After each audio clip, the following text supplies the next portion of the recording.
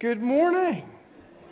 Welcome to church this morning. And I'm not going to stop you chatting. I would love you to just turn around and welcome each other to church this morning. We have maybe some visitors here this morning. So let's welcome each other to church this morning.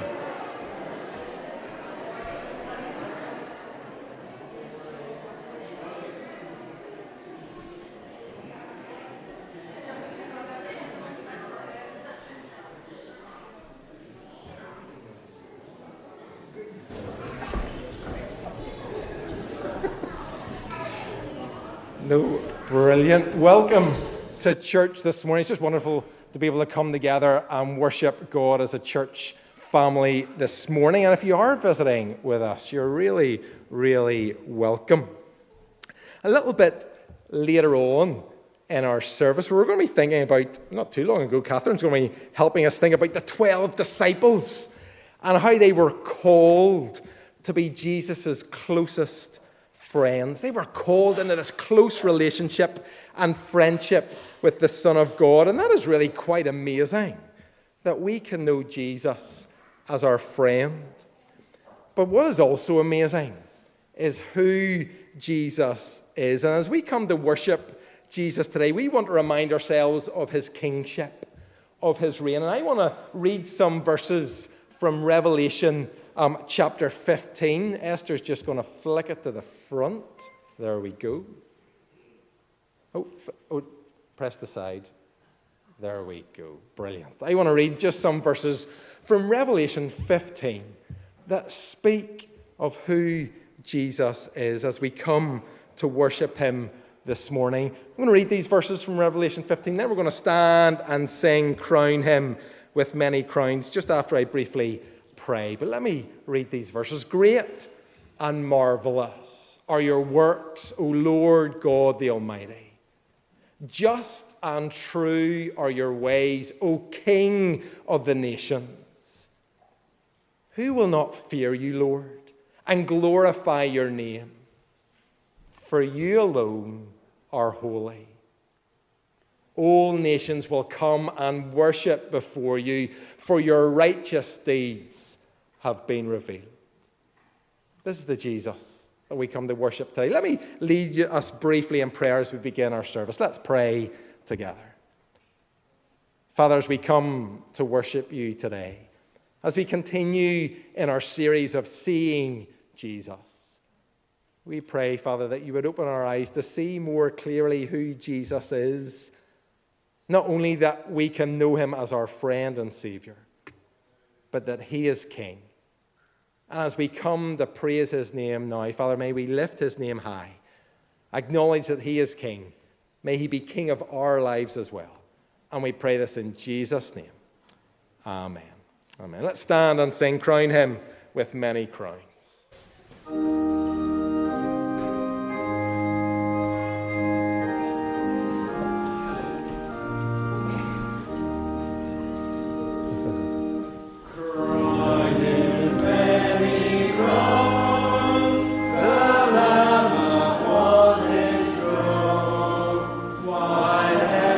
Eternal and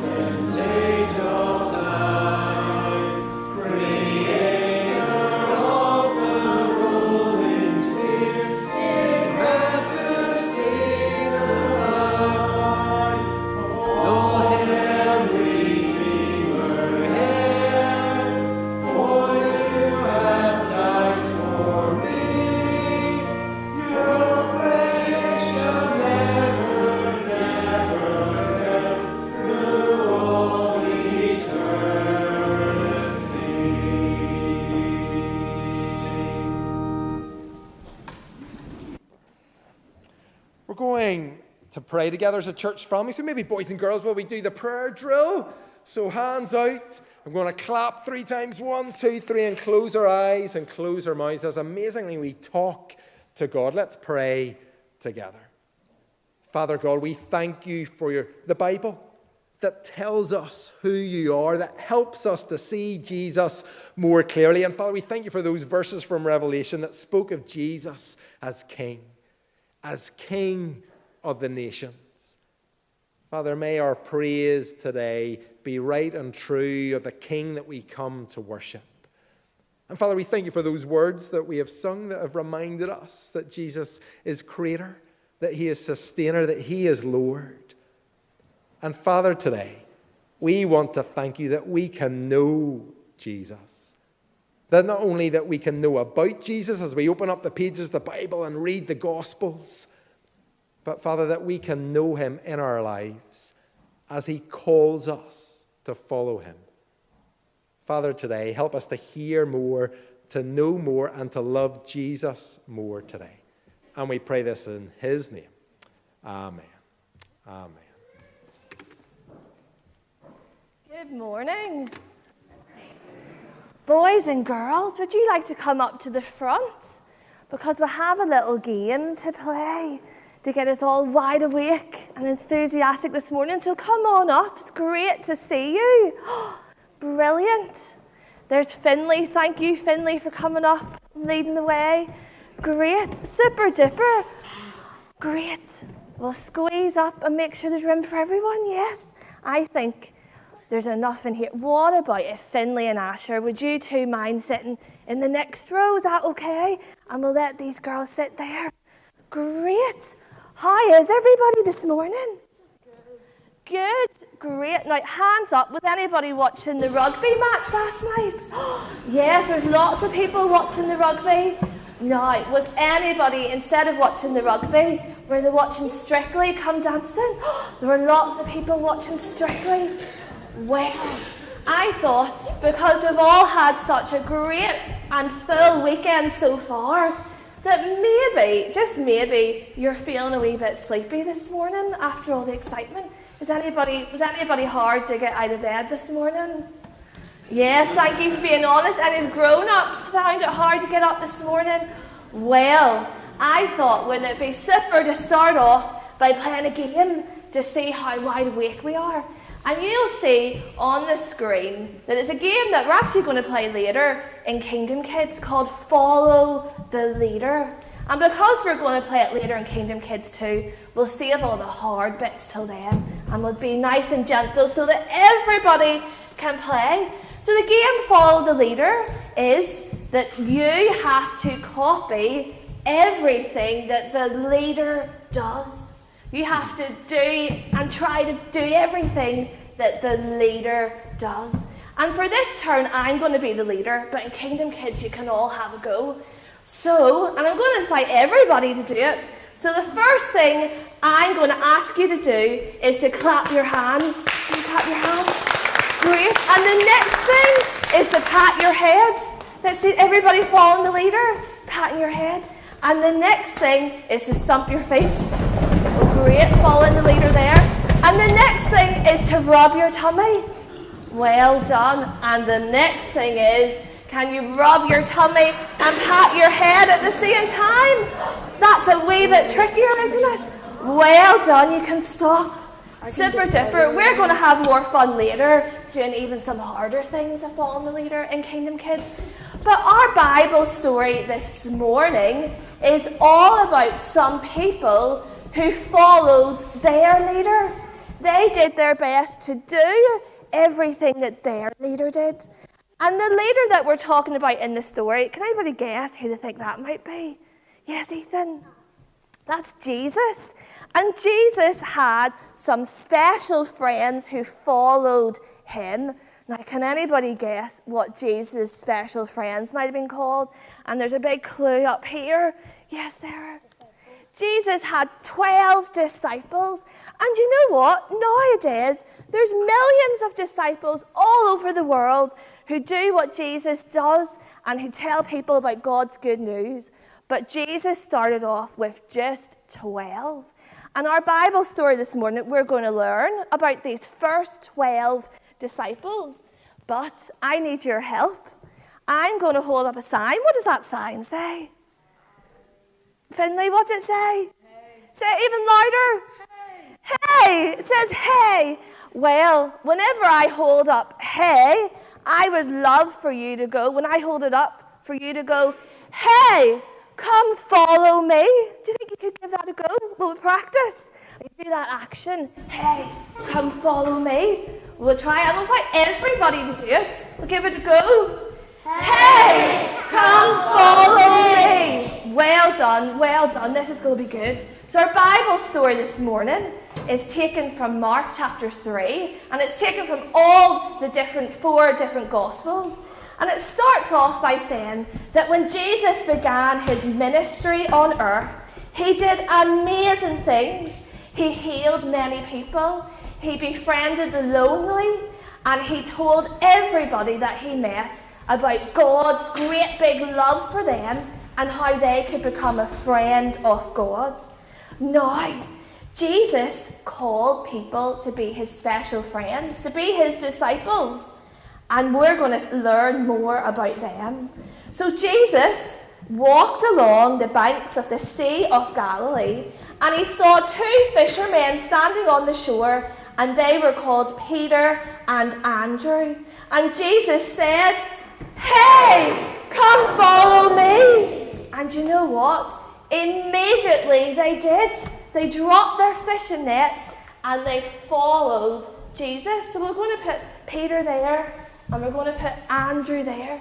Maybe as we go along, you'll think, oh, there's people in our church called Peter and there's people in our church called Andrew. So they dropped everything and they followed Jesus.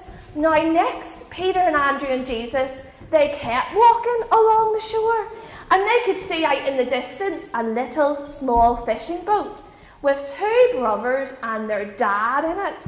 The men were getting their nets ready for a whole day of fishing, and the brothers were called James and John. Maybe you know people called James and John. And Jesus said to James and John, hey, come follow me. And you know what James and John did? They got out of the boat and they immediately followed Jesus. Do you know what? They left their boat behind, they left their nets behind, and they left their dad behind because they were so excited to follow Jesus. Next, Jesus was on his way to Galilee and he met Philip and his friend Bartholomew.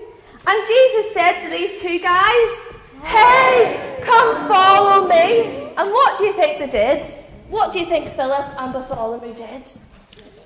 Did they accept Jesus' invitation?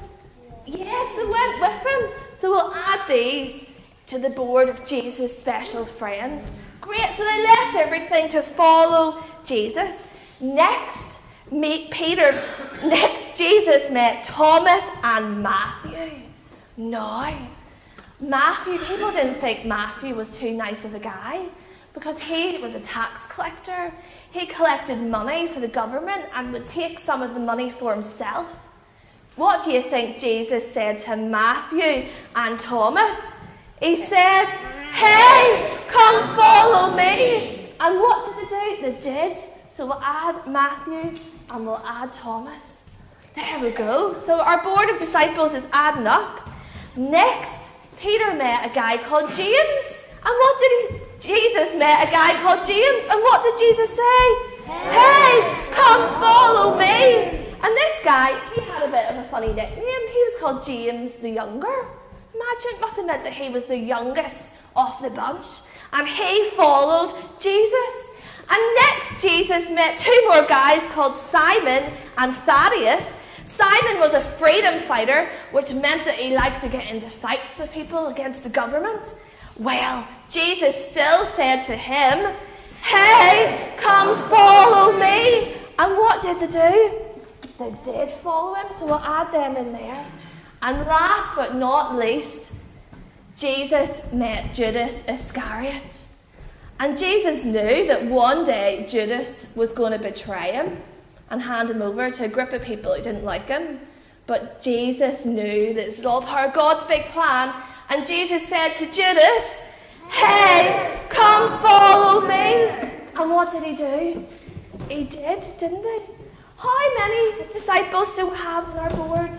Will we count them together? Yes, let's hear you count them. 1, 2, 3, 4, 5, 6, 7, 8, 9, 10, 11, 12. Jesus started off with 12 special followers called his disciples. And they were an interesting bunch because they were all different, weren't they? Some of them were fishermen, some of them were tax collectors, some of them liked to get into fights, some of them were young, some of them were old. But Jesus really wanted them to be his special friends. And over the next 3 years of Jesus' ministry on earth, these guys walked with Jesus, they journeyed all over with him, and they learnt from him all about God. And Jesus went on to give them a very special job. He then sent them out on their own to go and tell the rest of the whole world all about God and how everyone can be a friend of God. Amazing.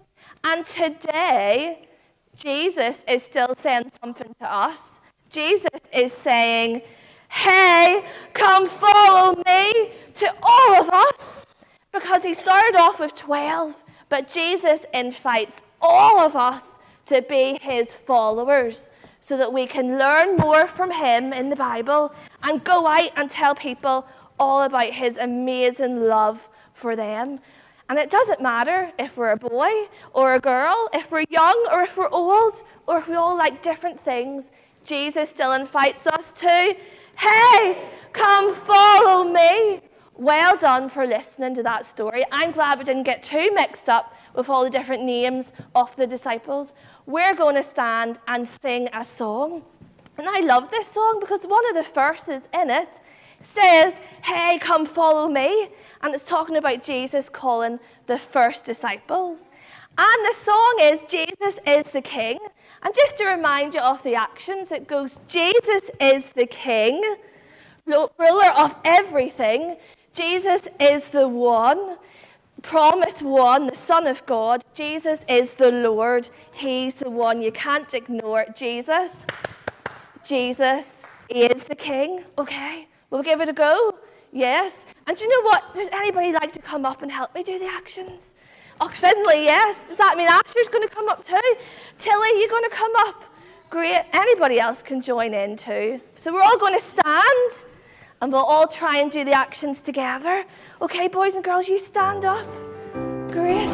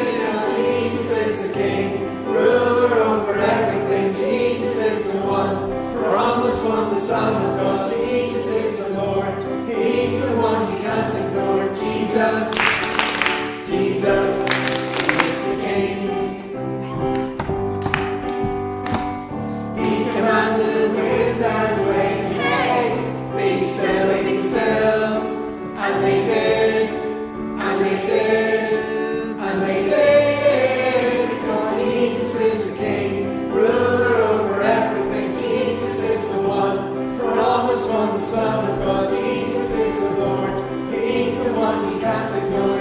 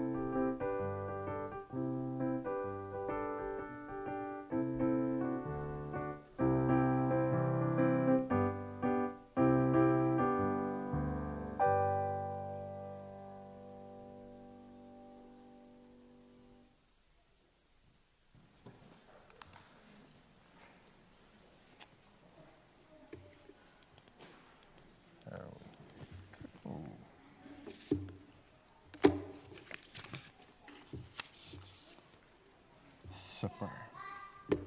Just a few announcements at this time in our service. Firstly, thank you. Thank you to many people who were part of our Harvest Weekend last weekend. A big thank you to you if you contributed in any way to that over the weekend. Also on Monday morning, we had a great band of workers on Monday morning, so thank you to that. Also thank you to those people. There are a number of people who responded to our request to help out in seedlings. So thank you if you did that. We're still looking for some further help, but thank you to those people who did respond to that. Just a couple of other announcements. PW is taking place this Tuesday evening, 7:30 in Kilcoen. All ladies are welcome. There's no obligation to go along to every PW meeting. You can just pop in to one that suits you or takes your fancy. And if you would like to come along this Tuesday, you might want to bring some red, orange, or something that is red, orange, or yellow along for the autumn stall. Or even buy a treat to take home. So obviously they're having an autumn stall. You can bring something red, orange or yellow and even buy something to take home with you on Tuesday night. Libby Russell, who is Mark Russell, the Minister of Ballycarry, is Mark's wife. Libby's coming along and speaking about the theme for the year, which is being transformed. And as I said, all ladies are really welcome to go along to that. Just a reminder, the Kirk session, we're meeting on Thursday evening, 7:30 in Lunnon Hall. And then just a further invitation before, that's next Sunday, but just this evening, that's tonight at 7 o'clock, is the harvest at Islandmagee Methodist Church. Each harvest, we always invite each other to our services. Tonight is Islandmagee Methodist Harvest, 7 o'clock in Islandmagee Methodist Church, and the worship will be led by Whitehead Ladies Choir and involve them. You'll see an invitation to our service next Sunday. It's our monthly Old Age service. It's also our GB and BB enrolment, and our theme is Anchored. You'd be really welcome to join us next Sunday morning for our Old Age service. And then finally, in a couple of weeks' time, we are having a light party, a messy church. Usually about 3 times in the year, we have messy church, Halloween, Christmas, Easter. Messy church is an opportunity for us as a church family to invite families in our local community to come along, to engage with church in a really relaxed and fun way. And so we're having a light party on Sunday, the 22nd of October. But as we move forward with Messy Church, I'd really love you as our church family to see this as a great opportunity for us as a church family to welcome in our local community. And so our Messy Church isn't just for those people who come and join us for our local community or families in our church family. It is for us all to come and be a part of that. To welcome people who come from our community, to get to know them, to chat with them, to get involved in our Messy Church. So I'd really love you, no matter who you are this morning, to consider coming along. There's a role to play, and even we are really looking for people who'll just come and chat. And I know there are people in our church family who might be good at chatting. And I'd love you to come and welcome people from our community and chat to them. So that's our light party. 2 weeks from today, you'll be really welcome to be a part of that. Invitation to everybody to stay behind, spend time in fellowship, get to know each other, and enjoy some refreshments after our service. Today, I'm beginning something we tried a number of years ago, quite a long time ago, a little slot once a month called This Time Tomorrow. This is an opportunity for us to do a number of things as a church family, to get to know some members of our church family and to discover if we didn't know already, that God cares about every part of our lives, not just what happens in church. And so we're going to interview one person each month from a different maybe area of work, the workplace, to encourage them, to pray for them, and to be reminded that God cares about what we do from Monday to Friday. And this morning, Jane has very kindly agreed to let me ask her a couple of questions. Jane's going to come up. And this morning, I suppose our area of the workplace is healthcare. We have a number of our congregation, you stand this side beside the mic there, Jane. We have a number of our church family involved in healthcare in a number of different ways. And so I picked on Jane to find out a little bit more about what Jane does. And then Roberta's going to come and pray for those people in our church family who are involved in healthcare in many different ways. Jane, thank you. No problem, Peter. For agreeing. I felt I couldn't say no. Couldn't, no. That's interesting. Yeah. Now I'm going to get you to stand in front of the mic, Jane, so that everybody can hear you speak. And maybe other people could feel that when I ask them, they just can't say no. But thank you. And it's just 4 little simple questions to find out a little bit more about Jane, but also how we might pray for Jane and others who are involved in healthcare. Jane, where will you be this time tomorrow? So this time tomorrow I'll be working as a doctor, and I'll be doing a clinic in Carrickfergus, a paediatric clinic. Brilliant.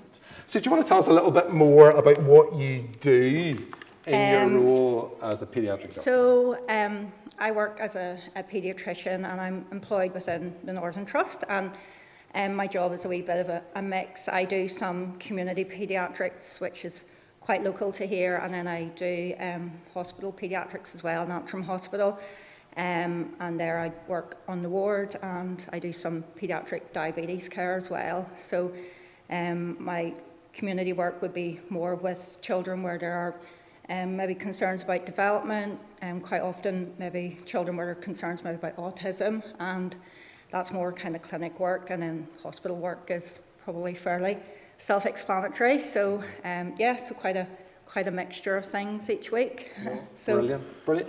Now, what are some of your challenges and what are some of your joys? Okay, so I suppose challenges.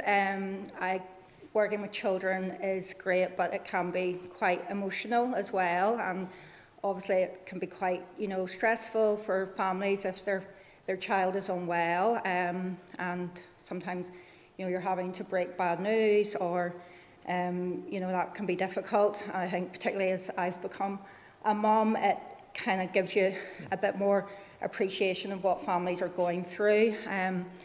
But yeah, it's kind of, sometimes it can make it a wee bit more emotional as well, kind of, because you're maybe thinking, oh, if I was in this situation, but you kind of have to, I suppose, have that barrier as well. It's just hard at the minute, I think, just within the NHS, the waiting lists are quite long, and we're quite short-staffed at the minute. And I suppose personally, just for me, sometimes it can be a challenge just juggling kind of home life and work life. But thankfully, I just work part-time, which is great. So kind of feel I have the best of both worlds. Sometimes it's nice getting out to work and just having a change of scene as well. So And so just any joys other than leaving the family behind, Jane? Yeah.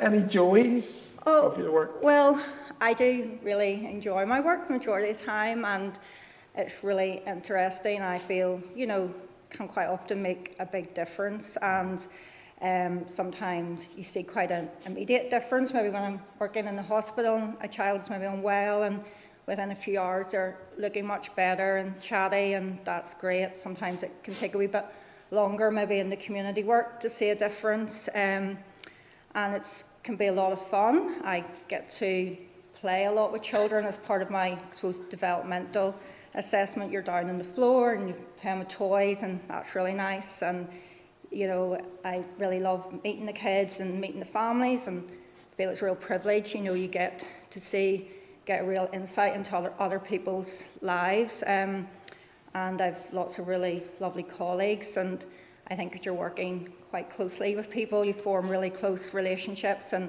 I've made some really good friends over the years. So yeah, lots of positive things as well. Yeah, no, super. Finally, Jane, as a church family, you want to pray for you, but others within our church family are involved in healthcare this morning, and Roberta's just about to come and do that. How can we pray for you and others in our church family this morning? So just to pray for those working in the NHS it's difficult at the minute for people, and there's a lot of pressures and cutbacks, and just suppose particularly coming into the winter time, just to pray for staff, to keep them well and give them strength, and helping them to make good decisions, and to suppose always trying to keep the patient at the centre of what's going on, and always wanting to do the best for who you're looking after. And just pray for those in management and helping them to make decisions about funding and where money should go, and just to be good leaders. And I suppose just the difficulty for us in Northern Ireland, it's just with the way the government is, and just to pray for political leaders to come together and just to try and to help with that side of things too. So yeah, so. Brilliant. I think Jane deserves a little round of applause. Thank you, Jane. You take a seat. Roberta's going to come and pray, but also she's going to read our reading this morning as well. Thanks, Roberta.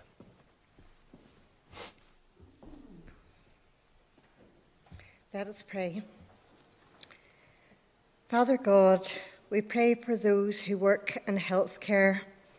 We pray for those who work in hospitals, in GP surgeries, our ambulance workers, pharmacists, doctors, nurses, administrators, mental health workers, care workers, social workers, and many more who serve our society. We pray for them now. Father, we are especially mindful of those within our church family who, like Jane, work in healthcare. We ask you, God, to provide them with wisdom as they serve you and their communities with this service. May they always treat their patients with respect and dignity, always remembering the call to love our neighbours as ourselves. May you give them discernment and clarity when they are diagnosing and treating their patients. May the love that you have shown these healthcare workers be reflected in them to their patients. We pray, God, that you would sustain them through the secondary trauma that can come with seeing others suffer and carrying those burdens. We pray that they would feel supported and cared for as they process this grief. Provide them with peace and space to care for themselves in order to maintain a healthy frame of mind to care for others. Help our healthcare workers be transformative agents within our society. May they bring healing to their patients and reflect the love of Christ to those entrusted in their care. In Jesus' name, amen. The reading this morning can be found on page 1004 if anyone wants to read along. Mark chapter 3, verse 7, page 104.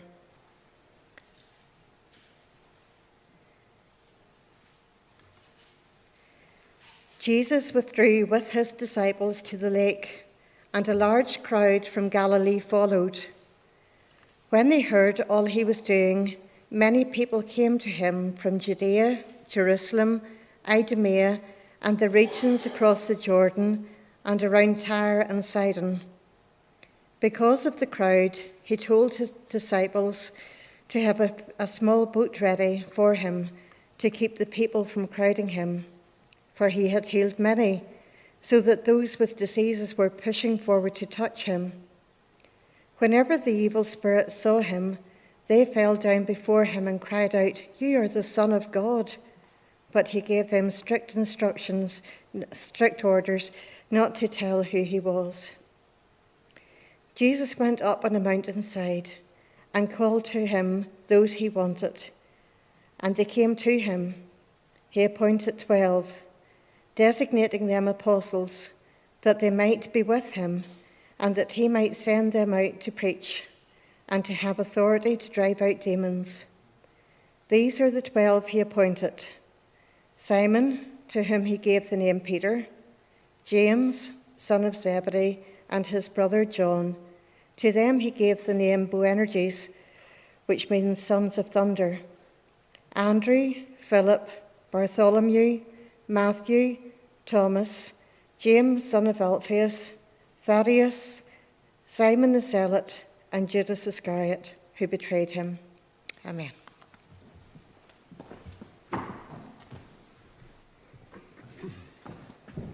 Thank you, Roberta. We're going to stand and sing before we return to those verses. We're going to stand and sing Beneath the Cross of Jesus.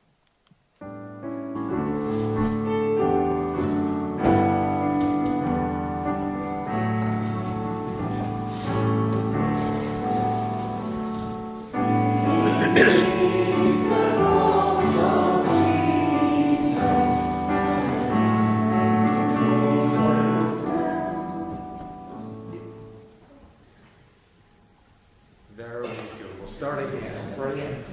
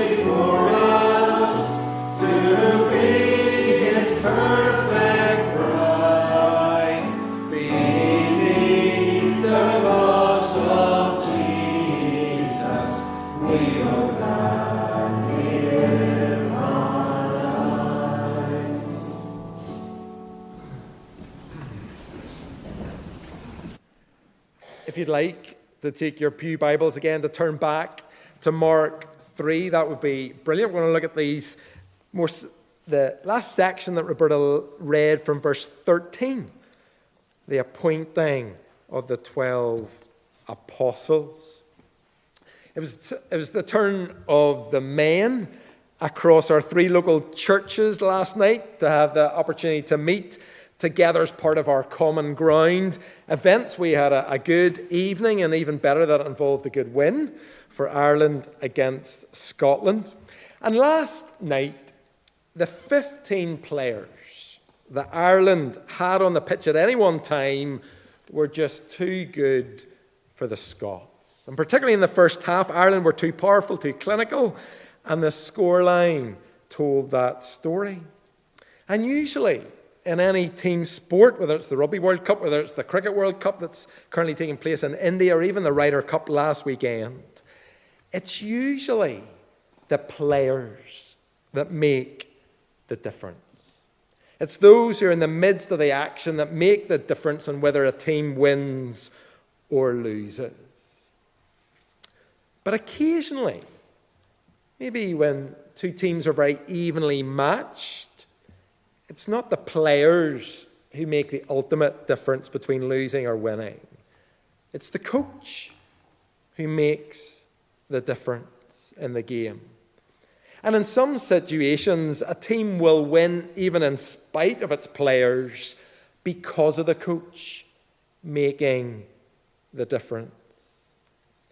And as we turn to these verses in Mark 3 and we hear of Jesus calling out his 12 disciples, and as they begin this amazing journey together, we begin to see that emphatically it is not the players, it is not the disciples who make the difference in the game. These verses speak of the beginning of something that has transformed lives, transformed communities, societies, and nations over the last 2,000 years. These 12 disciples were the nucleus of God's new chosen people, the church. And that number 12 clearly points to the 12 tribes of Israel. And this new beginning marks out God's people, not by their connection with Israel, but by their connection to Jesus. And in very worldly terms, if some business leader was choosing a team who were going to be pivotal in the creation of an organization that would spread across the world and last for thousands of years, they wouldn't have chosen these 12 men. The list begins with Peter, who would deny Jesus. It finishes with Judas, who betrayed him. And in the middle, we find Thomas, who doubted him. And that's not a great start. And if you're looking for a good working relationship in the team, you probably wouldn't have chosen Matthew, the tax collector, who worked for the Romans and was therefore regarded as a traitor by the Jews. You wouldn't put him, Matthew, together with Simon the Zealot, a Jewish extremist seeking to overthrow the Romans. This was a diverse group of people, different passions, different backgrounds, different agendas, imperfect in so many ways. You couldn't find a group of 12 more different and imperfect people, and yet the Church of Jesus Christ was built upon this group of disciples. The closing verses of Ephesians 2 perfectly describes the church and reminds us afresh of who makes the difference in the church. From the very beginning until today and forevermore, it is Jesus who makes the difference. Up on the screen, hopefully you can see, but Ephesians 2 at the end says, consequently, you, those who were hearing this, we as a church, you are no longer foreigners and strangers, but fellow citizens with God's people and also members of his household, built on the foundation of the apostles and prophets. Built on the foundation of the apostles with Christ Jesus himself as the chief cornerstone. This mismatch of disciples find a unity together, not in their interests or their hobbies, not in their political views or common workplaces. It's not their backgrounds or their upbringing. Their unity is found in the one who called them to be his disciples, the one who committed himself to invest in their lives, the one who used them to change the world. And the church around the world, our church family here in the pews around you, we are no different. Our true identity as God's people, it's not found in our national identity, our education, our status, our political beliefs, our upbringing, our hobbies, our interests, our unity. What binds us together, what helps us to overcome challenges and disagreements, what helps us see how we might move forward together, what helps us see what is of most importance, the very essence of who we are as a church family, is found in the one who has called us to be his disciples, the one who has died for us, the one who has committed himself to us to change us, the one who sends us out to change the world. The cornerstone of our church family, the one who makes the difference, is Jesus. And so if you're a Christian this morning, if you're a follower of Jesus today, it is Jesus who has called you. The origin of our relationship with God is firstly, I think as I referred to a number of weeks ago, a movement of God towards us. A desire on God's behalf because of his amazing love to say, come, follow me. We could do the actions from the kids' address, but I'll not make you. Hey, come, follow me. That invitation from Jesus, the one who came into this world, sent from his Father because of his amazing love for you and I, the one who came to die to pay the punishment for our sin and rebellion, the one who says to each of us to come. Come in faith and repentance, to trust him, to follow him, to know him as your Lord and Savior and friend. And that invitation to come has echoed down through the centuries. It's been shared again and again so that millions and millions of people today right across the world are followers, are disciples of Jesus. And I wonder today for you, might you be hearing that invitation to come? And if you are hearing that invitation to come, don't ignore it. Respond. Come to Jesus. And if you want to speak to me about that further, I'd love to chat to you about it. Because this is of the greatest importance. Our lives are at stake. This changes our lives forever. And there's just a great significance in the truth that it is Jesus who calls us. It's Jesus who initiates our walk with him.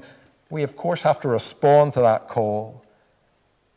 But that call from Christ means that we can know a great security, a great assurance in our relationship with God. Our salvation does not rest on what we have done in the past or how we feel in the present. It's not dependent on what you or I do or what we don't do.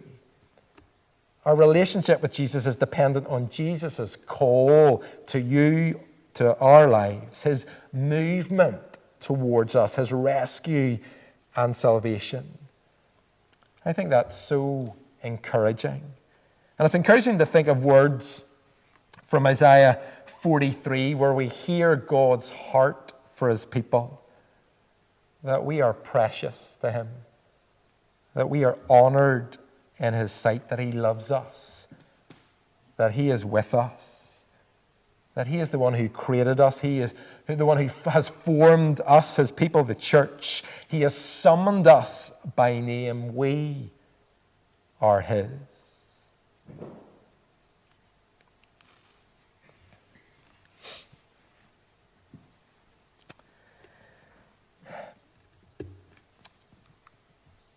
After months, years of planning and campaigning, after a hard-fought election and eventual success, I wonder what it's like to be the Prime Minister of the UK or the President of the United States, who on their first morning sit down at their big desk in their comfortable seat and think, right, what do I do now? What do I do now? Now, I'm pretty sure that would never be the case. There are at least many, many people who would be telling them what they need to do, and they've been thinking about what they're going to be doing. But I think for many of us, we'd sit down and go, what on earth do we do now? And maybe at different times in our lives, we can reach that point in our lives. We can pause and think, what can I do? What do I do now? What is next? And in Mark 3, Jesus calls his disciples to himself. And then we hear from Mark what is next. What does it mean to be a disciple of Jesus? What do we do next after responding to that call to follow? And Mark wants us to leave today remembering a couple of things of what it means to follow Jesus. And firstly, we want to think about being called to connect. The first thing that we want to do is to be with Jesus. That we have been called to be with Jesus. Returning to the presidency of the United States in the last couple of years, I came across a photographer called Peter Sousa. And he has been the formal White House photographer for two presidents, for Ronald Reagan and for Barack Obama. And looking at his photographs, it seems that he was one of very few people who had the opportunity and experience of being with Barack Obama day in, day out, for many most public of occasions, but also for very many intimate and private occasions.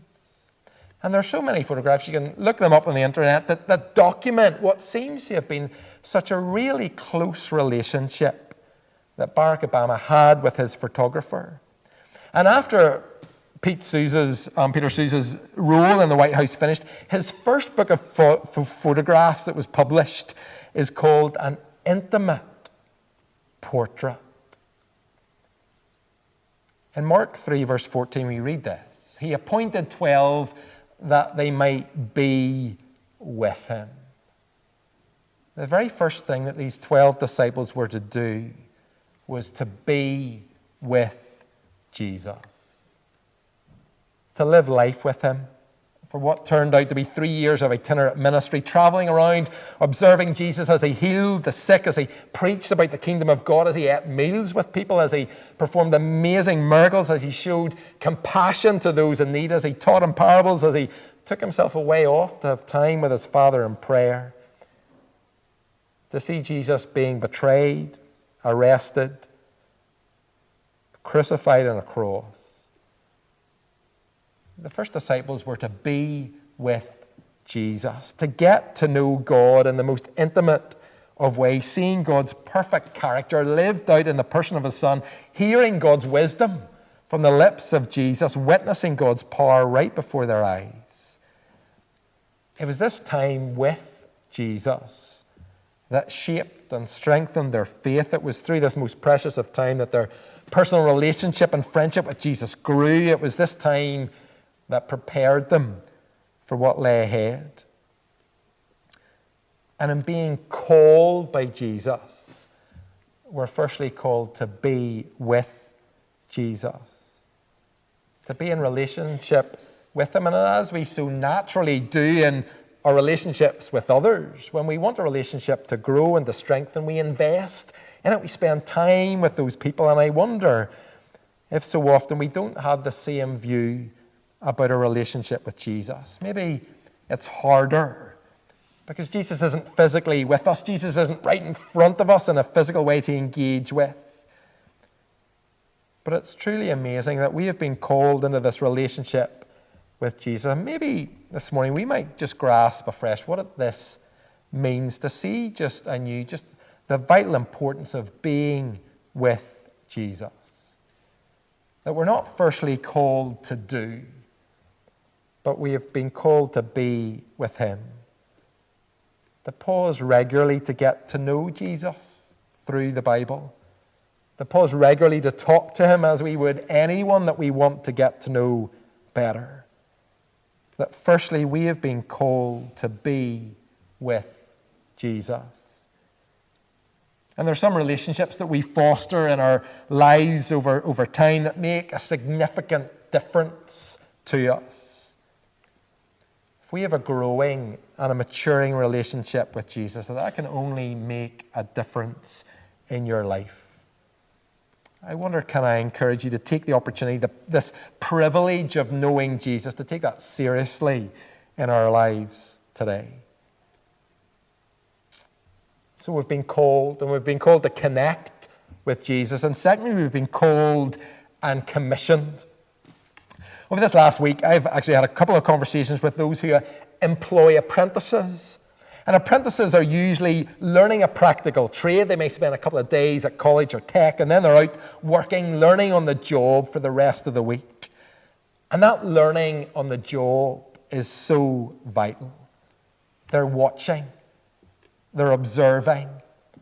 And as they then try and sometimes get it wrong, they're learning, they're getting better at what they do. They're learning from someone else, picking up the tips of the trade. They're then putting it into practice.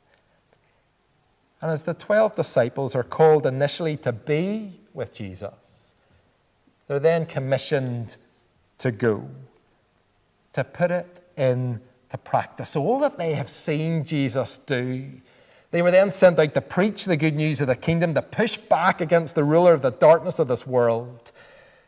They were to do what they had watched Jesus do before their very eyes. They were to follow in Jesus' footsteps as they began to establish under Christ the church.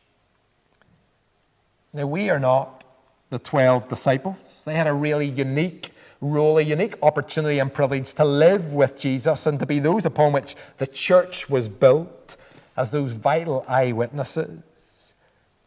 However, as we open up the Bible, as we read the New Testament, the picture of what our calling to go is to look like is painted again and again. I think we'll, over these coming weeks, as we journey through the Gospels, as we see Jesus, we're going to see more specifically what that might look like in these coming weeks, what it looks like to go. But it is, at the very least, a mindset that sees ourselves being sent out, of going out in the name of Jesus, going out into our homes, our workplaces, our social circles, to our streets, our communities, going out and being like Jesus. Being like the one who has called us to himself. And the verse I want to leave with you today, it's found in 1 John 2. And it perfectly picks up the themes that we've already been thinking about today of being called to be with Jesus. And it says this: whoever says he abides in Jesus ought to walk in the same way in which Jesus walked. Whoever says he abides in Jesus, whoever is with Jesus, ought to walk in the same way in which Jesus walked. And so in our calling to be with Jesus, to abide in him, we are commissioned to go, to walk in the same way that Jesus walked, to demonstrate God's love, his grace, his forgiveness, his compassion in our words and our actions, to speak of God's love for those who are far from him, to speak of God's kingdom, a kingdom with Jesus as king and a king who died to save. And so today, as disciples, as followers of Jesus, as those who have been called by Jesus, we ought to walk in the same way in which Jesus walked. So I'm going to pray for us in this coming week that we might indeed walk as Jesus walked. I'm also going to use some other prayers, maybe that might resonate with you today. Maybe you're someone who's searching for truth today, or you just need belief in Christ. Maybe the prayers that I might pray might resonate with you today. Maybe you can pray along with me. But let's pray together. Let's pray. Father, we want to thank you for Jesus. We want to thank you for the call, the invitation that he issues to us to follow him. And maybe today, this morning, we are someone who's searching for truth. Lord Jesus, you claim to be the way, the truth, and the life. Grant that I might be undaunted by the cost of following you as I consider the reasons for doing so. And if what you claim is true, please guide me, teach me, and open me to the reality of who you are. Give me an understanding of you that is coherent, convincing, that leads to the life you promise. Father, maybe this morning that is our prayer, that search for truth. Father, if it is, Father, help us to hear that invitation to come to you. And Father, maybe this morning we need a belief in you. Maybe this is our prayer. Lord Jesus Christ, I admit that I am weaker, more sinful than I ever dared admit. But through you I am more loved and accepted than I ever dared hope. I thank you for paying my debt on the cross, taking what I deserved in order to offer me complete forgiveness. Knowing that you have been raised from the dead, I turn from my sins and receive you as my Lord and Savior. Father, maybe this morning that might be our prayer. But Father, our prayer this morning is, for many of us also, is that you might go with us. That you might go with us into this week ahead in our workplaces. When we spend time with our friends, when we are out and about, when we're playing sport or in our hobbies, attending organizations or groups, or spending time in our homes. Father, that you might go with us. That through your Spirit, that you might enable us to walk as Jesus walked.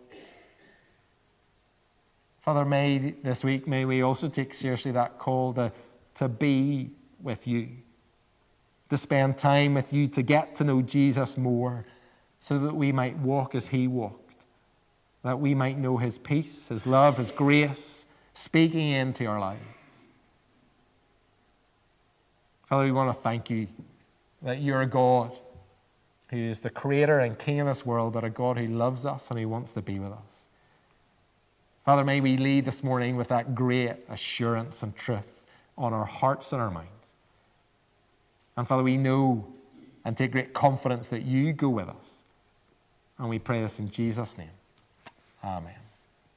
Amen. Let's stand, sing, and close our service with Hear the Call of the Kingdom.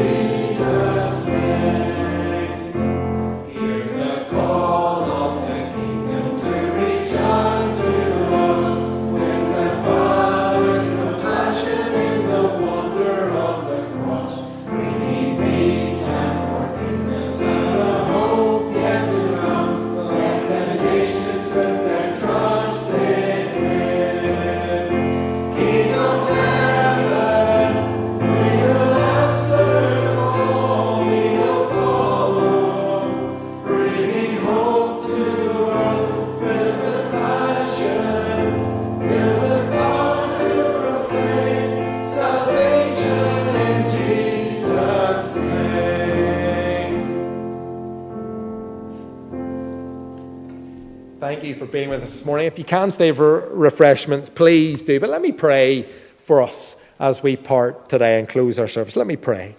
Father, as we part, may the God of peace, who brought again from the dead our Lord Jesus, the great shepherd from the sheep, equip you with everything good that you may do his will, working in us that which is pleasing in his sight through Jesus Christ. To him be glory forever and ever. Amen. Amen.